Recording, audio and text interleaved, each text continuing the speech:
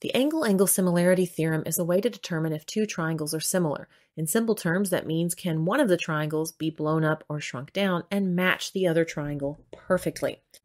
The most common ways you'll see angle-angle similarity given to you are these two presentations, or these two diagrams. This one on the left here, we are told that these corresponding angles are the same because of these matching numbers of lines.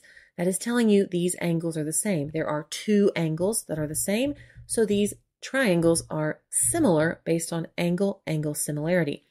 Over here on the bottom right, we are given the actual measures, the numbers for these angles. We're told this is 90 and 20, and this is 90 and 20.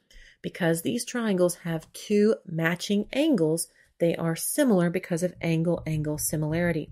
The reason this works is because all angles of any triangle will add up to 180 degrees.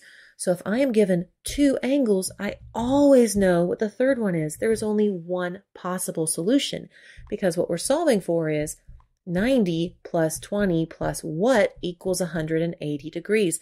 Only one number can go there.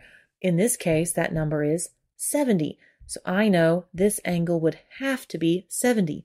Likewise, this triangle over here, same thing, 90 and 20.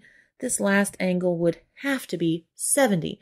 So actually, when we are given two angles, we know all three angles are the same, which has already been proven previously in another video for our angle-angle-angle similarity theorem. So angle-angle also works well, and you can prove triangles are similar with just those two angles.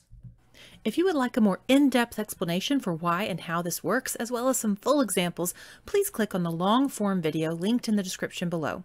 And if this was helpful or useful in any way, please like, share, or subscribe. Thank you so much for watching. Hope you have a great day. Bye!